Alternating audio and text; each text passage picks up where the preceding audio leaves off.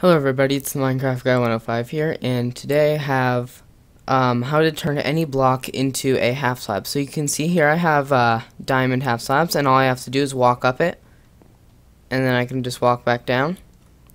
And yeah, and if I get a slab out, you can actually see that it's the right size and everything.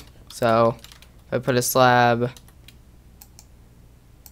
like there, you can see it's the exact size. And it's the same thing. So this is exactly like slabs. So you can turn any block into a slab. This is mainly for adventure maps. So you can't do this in survival, is what I'm saying. It is very cool though. So if you want an adventure map, oh, you can see the redstone there. So yeah. If you want to use this in your adventure map, then yeah. So I'll put the command in this description, but I'm also going to explain it. So you can see right here how this block is glitching out. They don't always do that, but they do that sometimes. Probably especially because I'm recording, but usually it doesn't happen. Also, you can see if I put my plus sign on it, you can see that there is no hitbox, but there is on this one. That's because we are using FallingSand, as you can see here. So we're summoning FallingSand up here, and we are making the time 0, so it disappears instantly.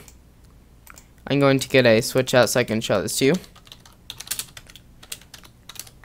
So if I go ahead and place this down, and I just lost the command, I'll just copy paste it from here. So this is going to be stone. So if I go ahead and do this, you can see it just flashes on there for a second. It doesn't stay. And this is not the correct command actually, unlike these, and we have these command blocks that are setting it up here, and the motion is 0 and on left and right and forward and backward, but it's not on the up, because you notice back there when I summoned it, it falled. So these are teleporting the sand up. That's why you see them glitching a little bit. So that's teleporting it up, and the ID for it is 57, which is a diamond block, and the drop item is set to 0. So if this was drop item was set to 1, then this would be like falling all over the place. There'd be items everywhere. You can also see right there, you can just walk through this, but when you're walking up on it, you can see that there's kind of a glitch there. But the reason you can't use half slabs really is because it kind of goes through the texture gets a little messed up on it. So if I just break that fence post, if I can, and put a half slab, let me just turn the timer off so I can show you. So if you can see that it's gone now. So if I go ahead and put a half slab where it should be there, that's where it would be, and I turn this back on. Oh. Of course, I need to place it. Okay.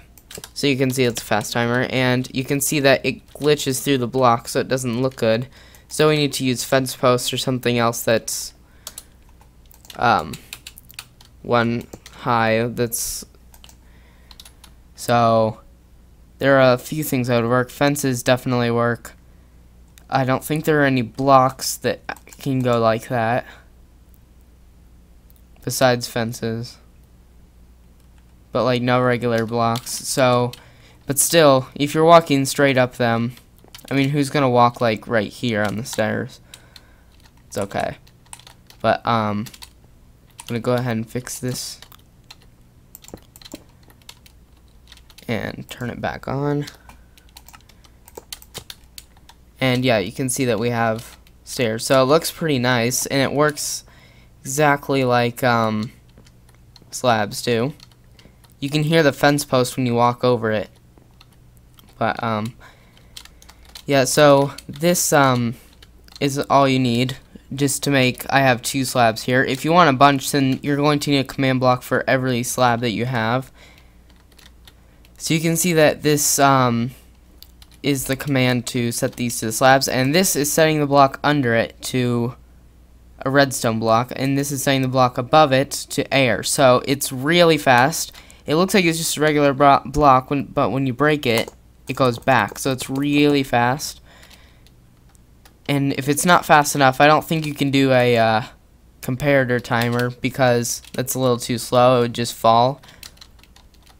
But yeah, so I'm gonna go ahead and paste this over here.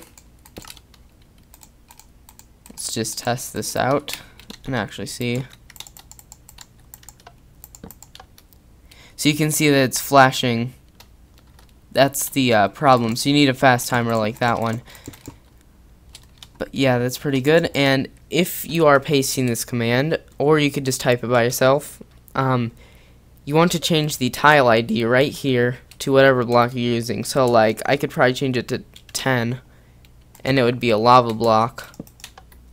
Oops. Okay, I need to make it go down a little more. Just gonna make it 2 blocks. There we go.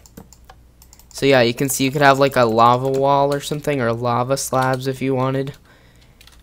So that'd be kind of cool. So yeah, that's pretty much it, and I hope you enjoy this. Go ahead and go in the description and copy paste that command into your world and hook it up to a fast timer. You may need to adjust it a little bit, like the here, the coordinates, but yeah, so I hope you enjoy this video.